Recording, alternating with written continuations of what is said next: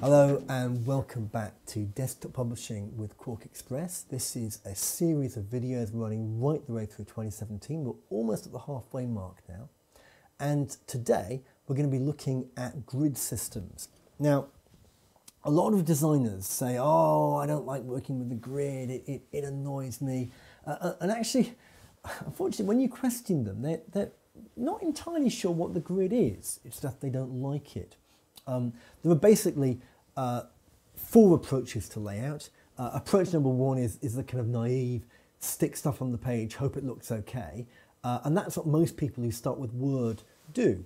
And you just type away, put a box in, go with Word's default formatting because that's easier, and only change it if you have to. The second approach is what I call the Harmonic Approach, where you set your style sheets for typography. We looked at style sheets a few weeks ago. And you've got a harmonic series. So you've got maybe 11 point, 12 point, 14 point, 18 point, 24 point, 36 point, 48 point, which go up that way. And then using titles and subtitles and so on, proportionately, your text is going to come out looking nice. And that's a typographic layout where you're not involving much in the way of pictures, and that can create a very nice layout. Then you've got the third method, which I'll call the organic method. And that's where particularly for an advertisement, you start with a picture. I've got this beautiful picture of a bonfire, and if you put bonfire night beside it, that's a British thing, bonfire night, and a couple of other things, really the shape of the picture is going to be telling you where everything's going to go. There's no point using anything but the shape of the main graphic elements to determine what's happening in the document. But the final method, which is probably the most important method if you are publishing rather than just doing the occasional layout, is the grid method. And it's sometimes called the Swiss method. For the organic method, I would probably call the Dutch method. And the typographic method I would call the English method, and the just stick stuff in and hope it turns out right, will not give a name to that. But what's called the Swiss method or the grid method is this. You create a grid and you then put everything inside that grid. So let's go to the screen, and here I've got a QuarkXPress document, and I'm going to go to master pages. I'm going to go to page layout. Okay, that was already open, I'm going to open it again.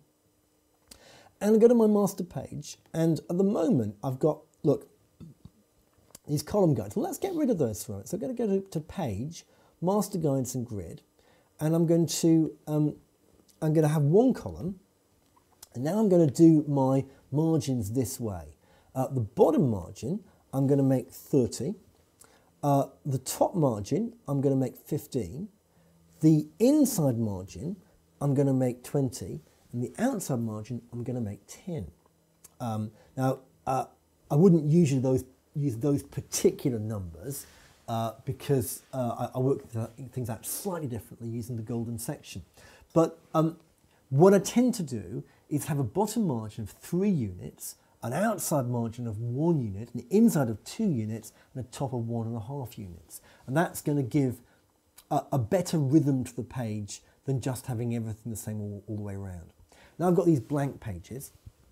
Now I'm going to go to guides. So you might be confused that it's got grid styles as well. I'm not going to be using grid styles. You can use them. That's for a typographic grid where everything is set to lock down to the grid and the way that an old-fashioned printer would when they were gridding out letters. And that, again, is a different way of doing layout. And if you're used to doing that, that's great. I don't do it myself.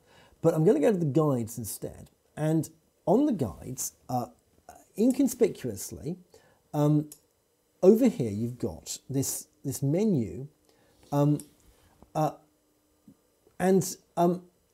going to do, you can do create grid, or you can do create rows and columns. Now, if we go to create grid, it literally creates lines on the page. Let's just preview those. And you can see how that happens, and that's quite a strict grid. I think no matter how Swiss you were, that would be a little bit too strict for you. So cancel that, and instead we're going to go back to that menu, so in the top right hand side of the guides, and we're going to do create rows and columns. So over here I've got page boundary or margins. Now just turn preview on so we can see what we're doing.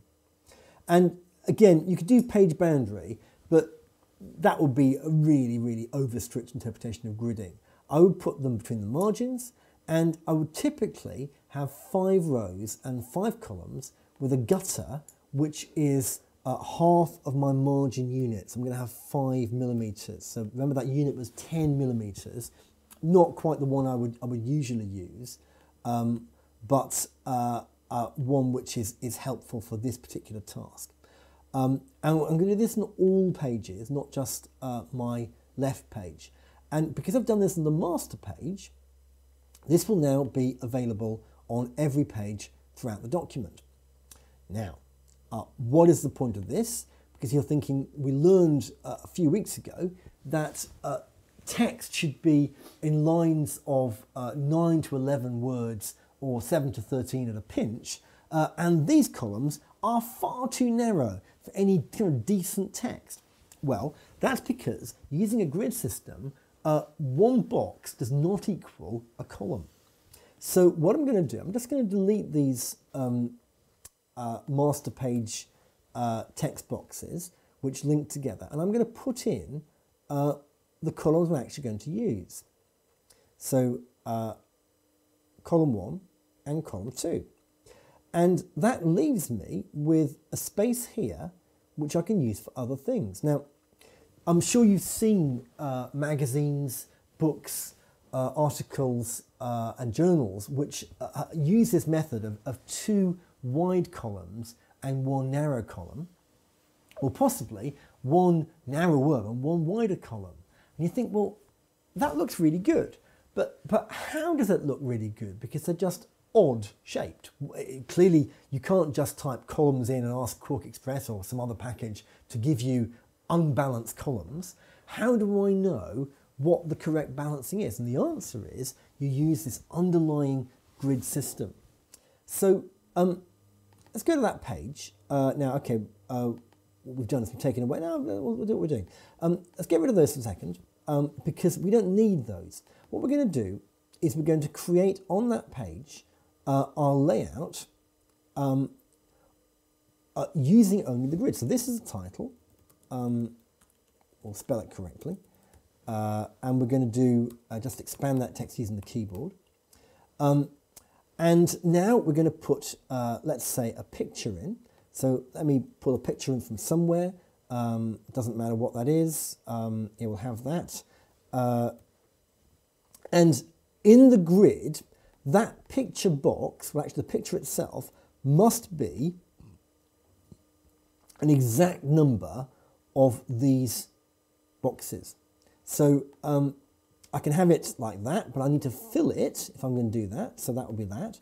Or I could have it as 2 boxes, in which case I'm going to fill it like that. I can have it as 3 boxes. Just pull that across. I can have it as the whole width of the page up to that margin, pulling it that way. Might want to do a little bit. This is a picture shot with a fisheye lens, one of my favourite lenses for the right applications. F7, and okay, on a single page, using a grid to determine what's happening, well, it'll look no better or worse than the grid you use. But when you're doing an entire document or a series of documents for a brand, that's going to link those together there, and so making the text box. I'm going to put some placeholder text in there. When you run that through for an entire document, let's do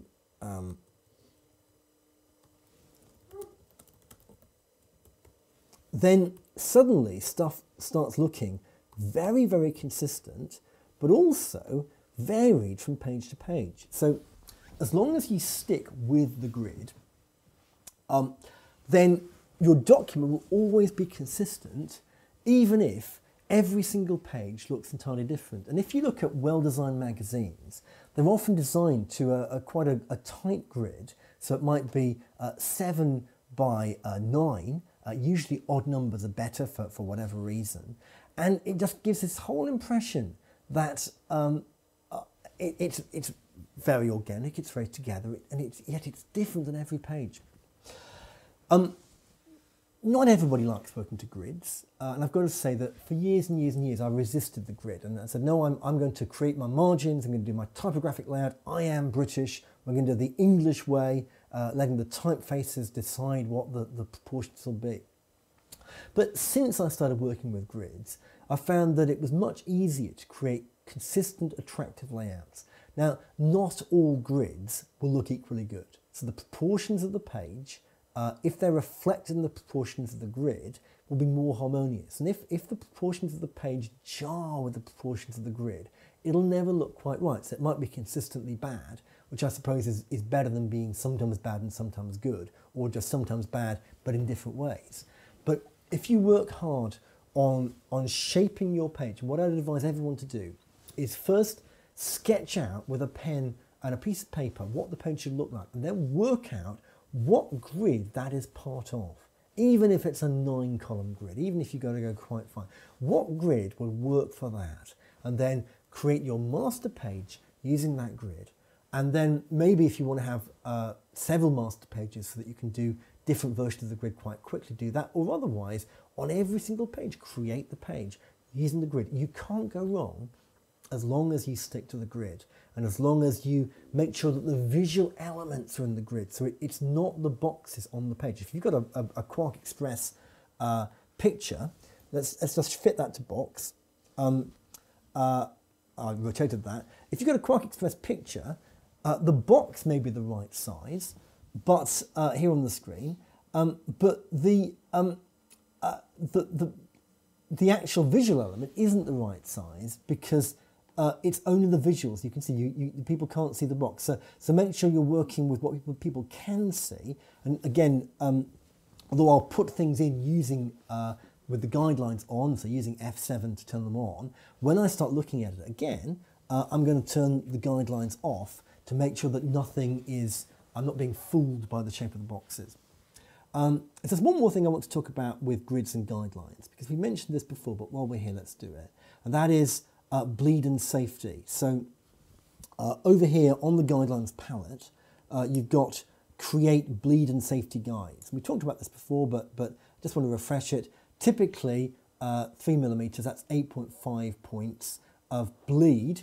So the pictures that run to the edge of the page have got to run 3mm over the page, because when it's printed and cut, it's never quite exact.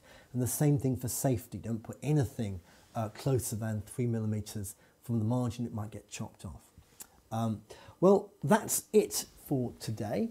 Thank you very much for watching with us.